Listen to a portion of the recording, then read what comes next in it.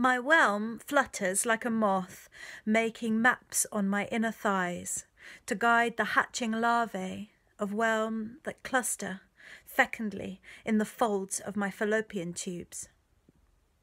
The moths make maps so that the larvae can know their home of darkness before they are dragged out to hunt the light energy emitting from the base of my spine up my chakras and to my skull. There, the whelm infection presses out of my hair holes in my scalp, creating vents that enable my consciousness to simultaneously escape and become infused by microorganic particles of divine awareness.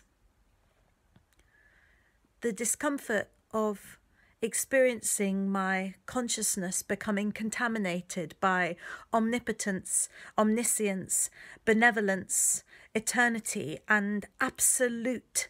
uniqueness feels like a protest march being quelled by riot police